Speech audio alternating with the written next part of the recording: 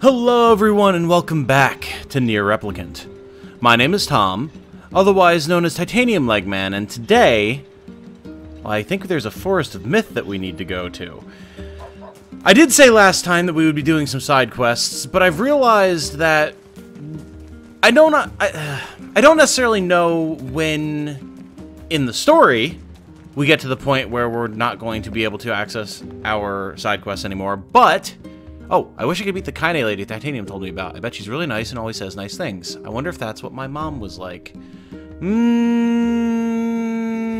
I hate to break it to you, Yona, but not exactly the case. But you'll see we did switch Kaine back to her normal outfit. I'll try out the 2B outfit for her sometime at a later date, but for now, put her back in her normal outfit. What was I saying? Side quests. So, we know the name of the side quest, or the name of the quest that we need to avoid doing until we've done all of the side quests that we want to do. So, I know it's obviously, as has been stated a few times now, not as important to do all of the side quests as it is in Automata, but I still would like to do most of them. So, we will be trying to do so, and I will be paying attention to when we have that particular quest coming up. But until that point, I want to just make some story progress, man. And also, as I'm recording this, I have not uploaded, or you guys have not seen, the previous episode where I asked for a comprehensive list of like where we're at with side quests and what we should be doing and all that type of stuff. So, once we get that, it'll be easier to do some cleanup with side quests as well. But for now, I think we're in a good enough spot that we can just make some forward progress in the story. So we're going to do just that. Now, last time we were here, things were a little odd and nobody would talk to us, but it seems now this elderly fellow is willing to converse. Beware. Beware the words. The words? What do you mean? Contagious words. The Black Scrawl, perhaps. Those who dream. Those who dream? Hold a moment. There is a strange new sensation in my mind. It's a very large text box. Vice's voice rose in a quizzical way. It is not quizzical. What? What's going on? The villager's body shuddered as he slowly opened his eyes. Perhaps we should start by asking this man. Who are you? What is happening here? We heard something happened to this village, so we came to see if we could help. The mayor stared at Titanium and Vice. If you can speak to me, I must have caught you in my dream. Is that why things are being narrated? In your dream? Interesting. The mayor explained. In the past weeks, a mysterious disease called the Death Dream had spread across the Forest of Myth. Those who caught it were cursed to fall asleep and live forever within the world of their own dreams. The village mayor had determined the Death Dream was spread from person to person by spoken words, but before he could learn more, the disease took him as well. This is getting really trippy, man. Vice stared at the mayor, his mouth twitching slightly. Now see here. He said, Are you saying that we have been absorbed into your dream? Well, yes. said the mayor. You have. In other words, Said Titanium. we've caught the death dream? Before the mayor could confirm Titanium's suspicion, Vice exploded with rage. Ridiculous. Preposterous. Completely unfathomable on every conceivable level. I don't even recall falling asleep. Ah, but we were asleep before, were we not? And we had a very strange dream then. That's just how the death dream works. Though polite, the mayor was clearly trying to brush aside the book's remarks. My remarks are not to be brushed aside, fool. I love that we can hear the narration in our heads, apparently. The mayor twisted his mouth into an embarrassed grimace, then quickly changed the subject to who Titanium had seen and what they had discussed since coming to the village. Well, there wasn't a whole lot, because it was you and you. Something there must have caused you to enter my dream. Said the mayor. A certain conversation, a specific word, something. Well, you said to beware the words. Titanium and Vice racked their brains, but could find no easy solutions. There were simply too many words to consider, too much random chatter, too many meaningless conversations. Are you sure? Are you 100% certain about that? Because I don't think that's the case. Grimoire Vice does not engage in meaningless conversations. The mere suggestion that Vice chose his words carelessly seemed to sting his pride. It does not seem to sting my pride, you bloated gasbag of a narrator. This is awesome, dude. It has demolished it utterly. Irritated, Vice looked skyward as if searching for answers in the heavens. I was doing no such thing. Just leave me alone already. The anger created by his harsh words bled over to Titanium like a contagion.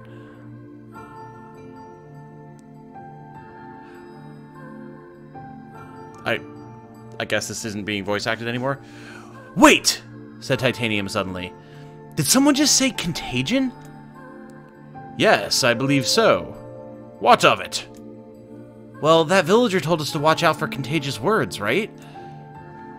The mayor leaned forward with renewed interest, pushing a startled Vice aside in the process. He must have said something, right? Asked the mayor. Some specific combination of words. What was it?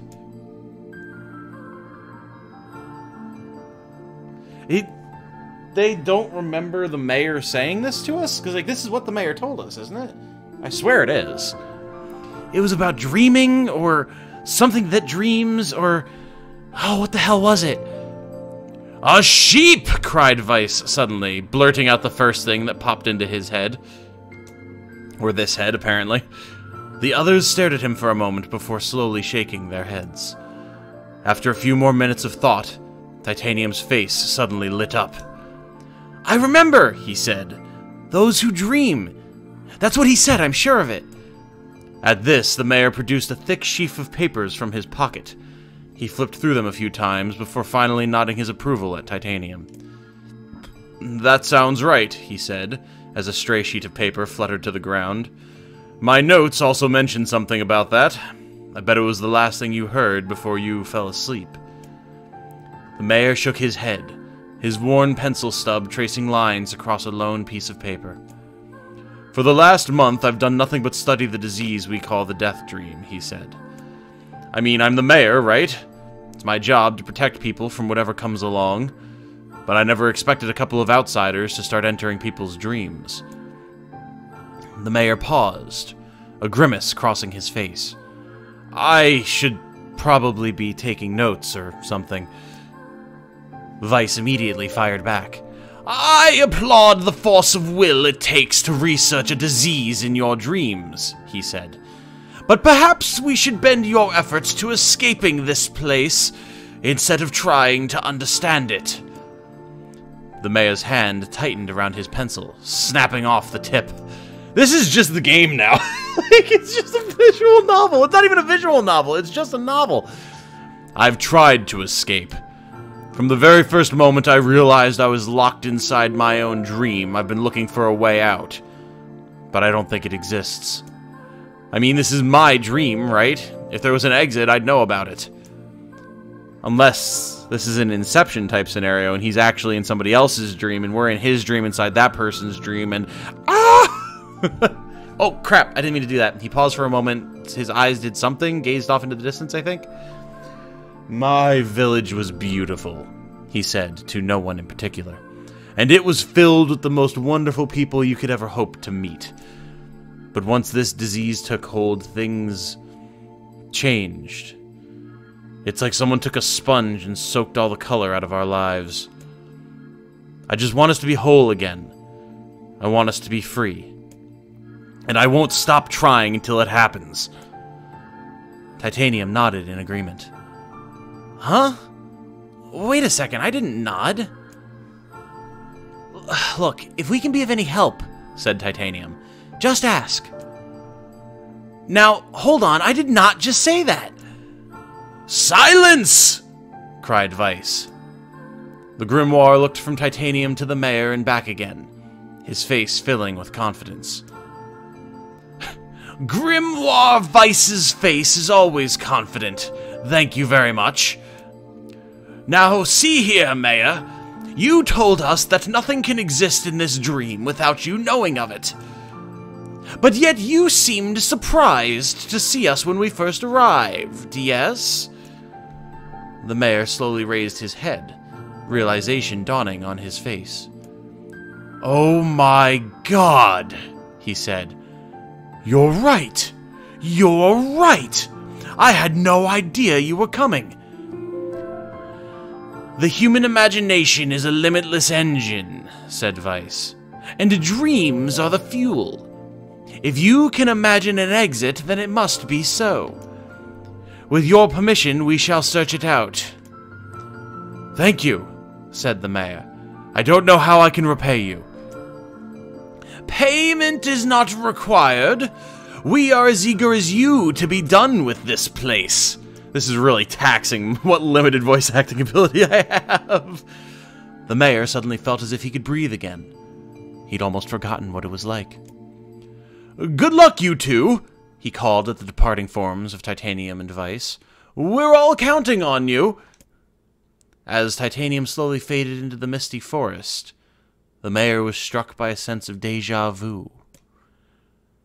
I saw this man once before, he thought. But where? Titanium's mood darkened as he trudged through the forest.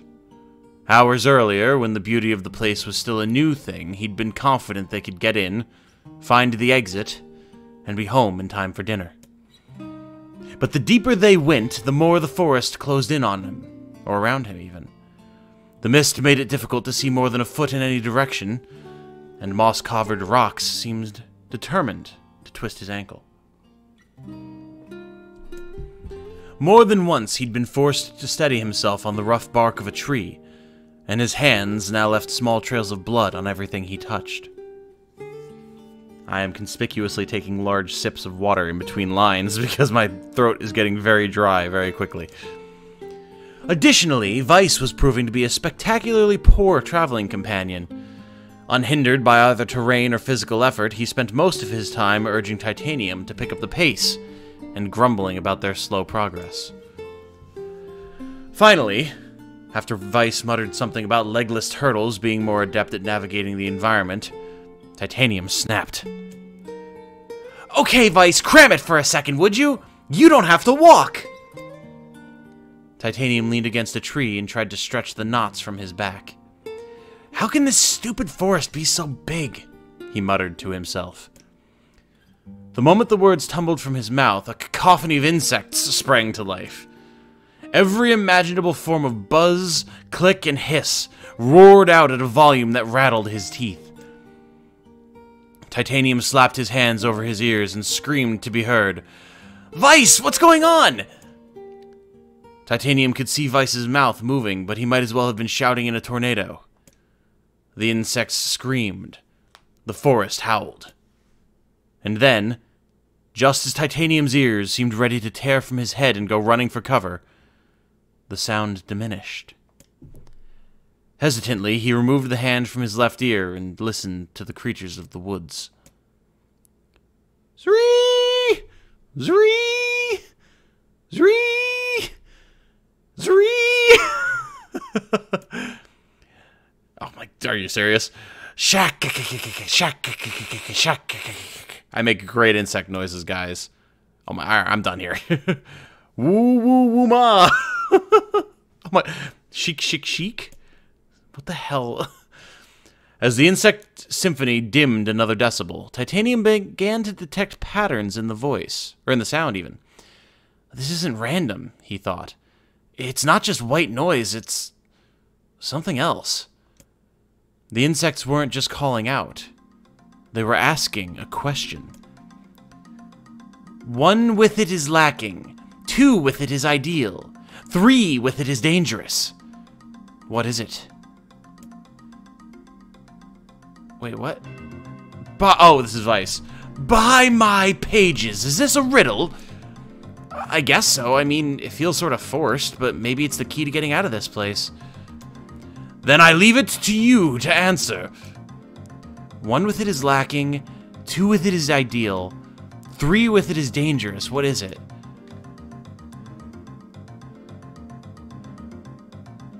The answer is a secret, right? Like, a secret held by 1 person isn't lacking, but a secret shared is perfect. But with more people... Inwardly furious that Weiss left the task to him, Titanium sighed and gave the only answer that made sense. It's a secret. Right? The sound of the insects stopped as suddenly as it began. The forest undergrowth parted before Titanium like a rippling wave, opening a new path. These forest arthropods are making a road for us, said Weiss with glee. Pleased at passing the test, Titanium moved on with new intensity. The path offered his body relief from the undergrowth, but gave even greater cheer to his mind. As long as they were on a path, their journey had a purpose. I guess the forest has accepted us, huh? Said Titanium after a bit. This is all happening in a dream, remember? Let's not get lost in this. Weiss spun around to face his companion. Do not mistake the will of this forest for some happy pet you can suddenly befriend. We have no idea where this path leads. As Weiss finished speaking, the pair turned a corner and found themselves facing a clear forest spring. Smiling, Titanium picked up a small rock and sent it skipping across the surface of the water. Good heavens, said Weiss. His surprise was understandable. Each time the rock struck the surface of the water, a musical note rang out. This is some Into the Looking Glass shit, right? Like, this is some Alice in Wonderland, right? We're in Wonderland right now. That's what's happening here. We've entered the domain of the Fae. When the rock finally stopped moving and sank to the bottom of the spring, the ripples it left behind came together to form words. I enter through the window, but break no glass. When night falls, I vanish. What am I? Sunlight. That's easy. Absurdly easy, barked Weiss. Now answer it. Titanium grit his teeth and tried not to reach out and strangle his companion. He's right, after all, this one is pretty easy. I enter through the window, but break no glass. When night falls, I vanish. What am I? A bird, a letter, or sunlight? Sunlight! A plume of water suddenly burst from the spring. Sunlight filtered through the trees and reflected off the plume, creating a shimmering rainbow that spanned the entire horizon. In all my years, said Weiss softly, I have never seen such a sight. Perhaps I have misunderstood the intentions of this place. Hey, look! Cried Titanium, awakening Weiss from his daze. There's a house or something over there. Glancing in the direction of his friend's extended hand, Weiss saw a small cottage nestled among the trees. I like that from Weiss's perspective we're his friend. That's a nice little touch. I like that. That's weird, isn't it, Weiss? I mean, who would build a house all the way out here? Titanium walked over and pounded on the door. After a minute of solid banging, the door cracked open, and a small man peered out. His body was cloaked from neck to toe in a large black cape, while his face was obscured by mist. Began Titanium. But before he could get any further, the cloaked man held a hand up and began speaking. I have 4 legs in the morning, and 2 at noon, but end the night with 3. What am I? Titanium tried to ask the cloaked man who he was and what he was doing there, but he simply repeated the question. If we wish to engage this man in conversation, said Weiss, it seems we must answer his riddle. Also, I think this is battle music in the Forest Kingdom, isn't it? In Automata? I think it might be.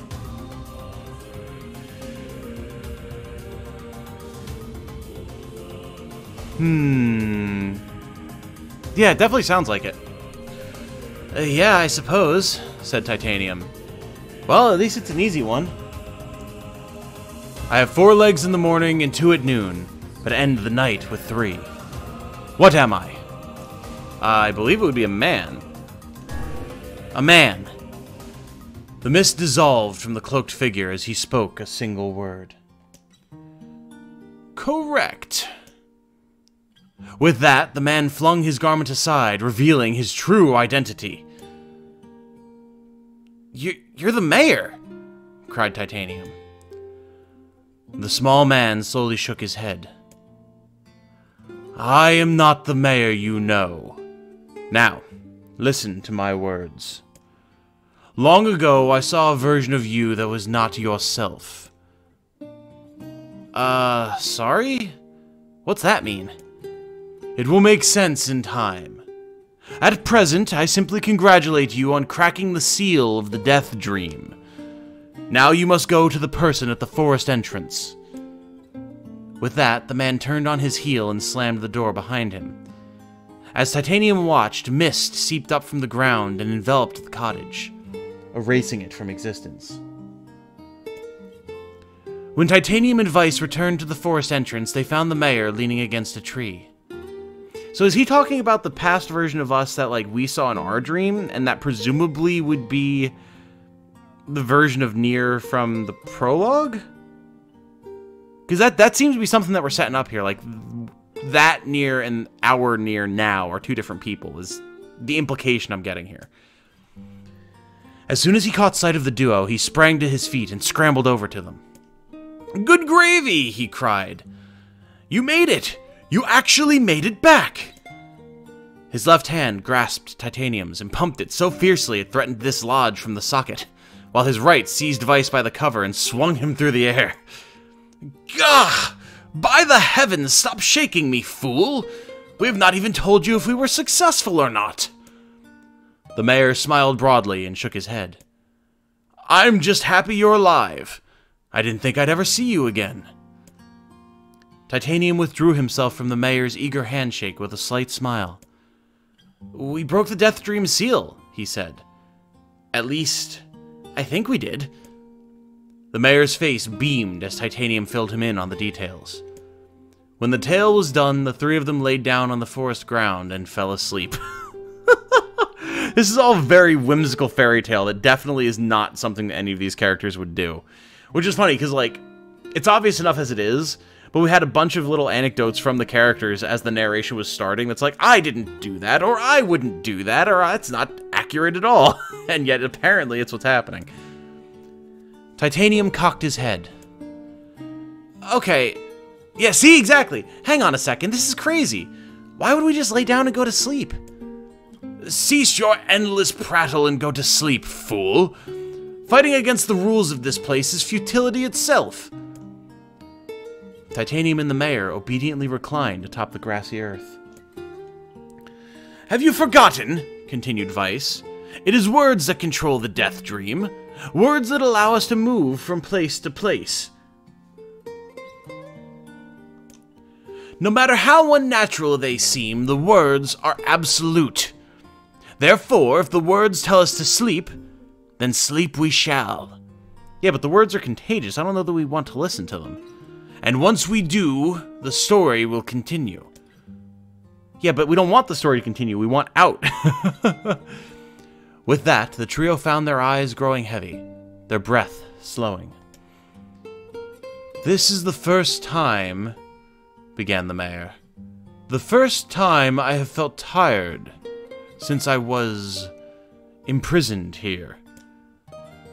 His words were cut off by a loud, long yawn, and he remembered nothing more.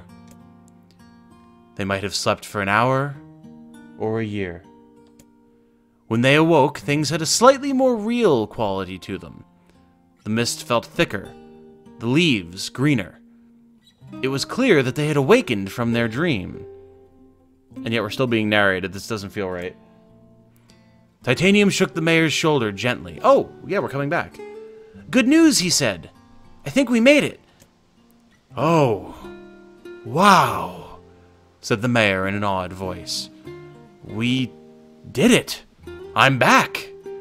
He blinked once, and then again, as if not quite believing the sight before him.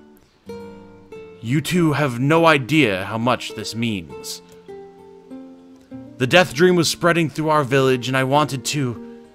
Well, I thought I could figure out how to stop it, but I guess that wasn't the case.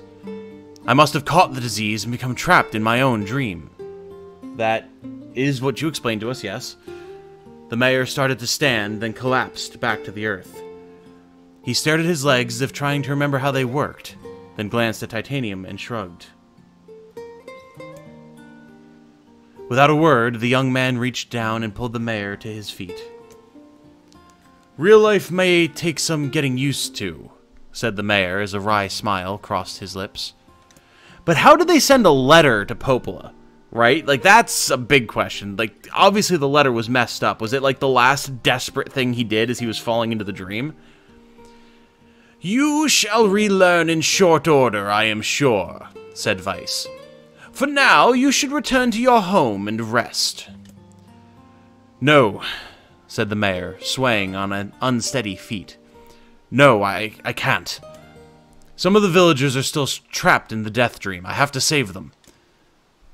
The mayor slowly made his way to the divine tree in the center of the village, then bowed his head and prayed silently. This is a holy tree, he explained when the prayer was finished. It's the guardian of our village's history and memories. Superstition will only make our mission harder, muttered Vice. We should not put our faith in the gods. The mayor shook his head. Not the gods, the words. Legend says that our tree is home to a powerful magic known as a sealed verse. Titanium and Vice could not contain their surprise. It seemed a goal had been found in the most unexpected of places. I say, muttered Vice, this is by certainly a stroke of luck. As the three of them said their goodbyes, Titanium mentioned the strange man who had given them the third riddle and the mysterious words he had left them with.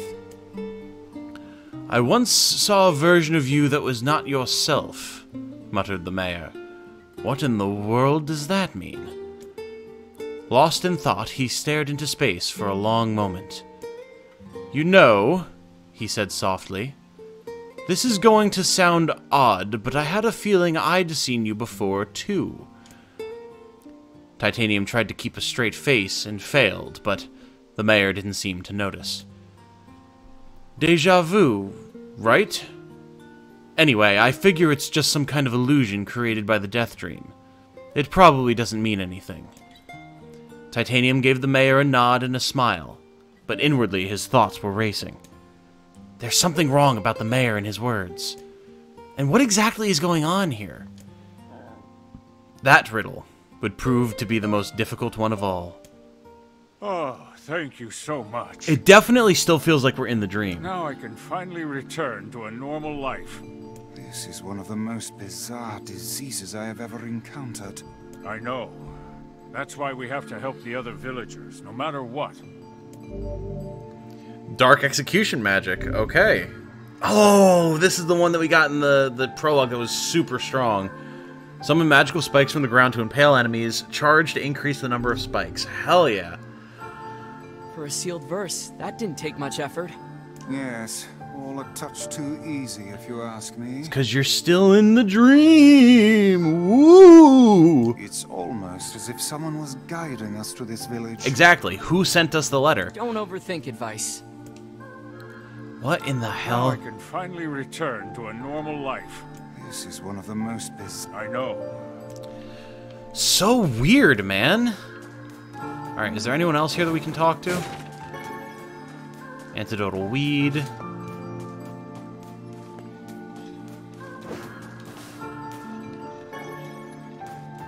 I think there was someone else sitting here before. There were definitely other people here. Oh yeah, there's one. Oh, a side quest even. Hello. This person must be dreaming too. It would appear that way, yes. I am not entering their dream right now. I will definitely do this thing, but, like, I need to give my voice a second, because if there's going to be a whole pile of voice acting that I need to do like that again, then I need a slight break. So, here's what we're going to do. We'll definitely help these villagers. That is the next thing on the list. But I'm going to go save first. And when we come back, we'll go dive into their dreams. So, sound good? I hope so, because it's what's happening. And no one but me has a say in it. Ha ha ha ha ha. Alright, well guys, this has been a very interesting one. I don't know what to make of anything that just happened, but regardless, thank you all so much for watching. I do very much appreciate it. If you know someone that you think would enjoy this series, or any of my other series, if you could shoot them a link, that'd just be swell. Until the next time, though, I hope you all have a good night. Stay safe and healthy out there. And remember, be good to each other. Bye now.